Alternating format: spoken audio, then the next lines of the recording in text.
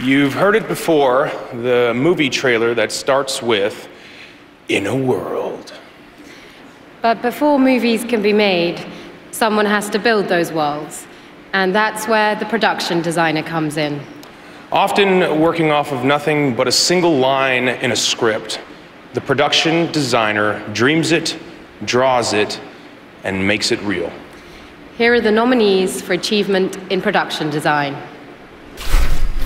The Grand Budapest Hotel, production design by Adam Stockhausen and set decoration by Anna Pinnock. The Imitation Game, production design by Maria Jerkovic and set decoration by Tatiana MacDonald.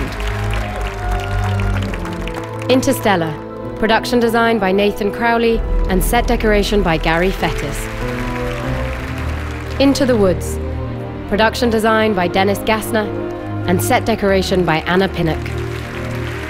Mr. Turner, production design by Susie Davies and set decoration by Charlotte Watts.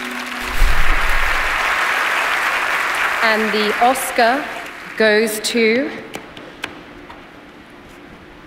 the Grand Budapest Hotel. They've won so many tonight.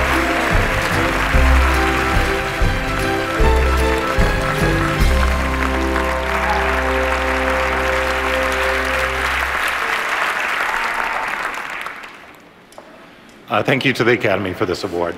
And thank you to Wes Anderson for making this beautiful film. Wes, making the Grand Budapest with you was a dream come true, and I can't say thank you enough.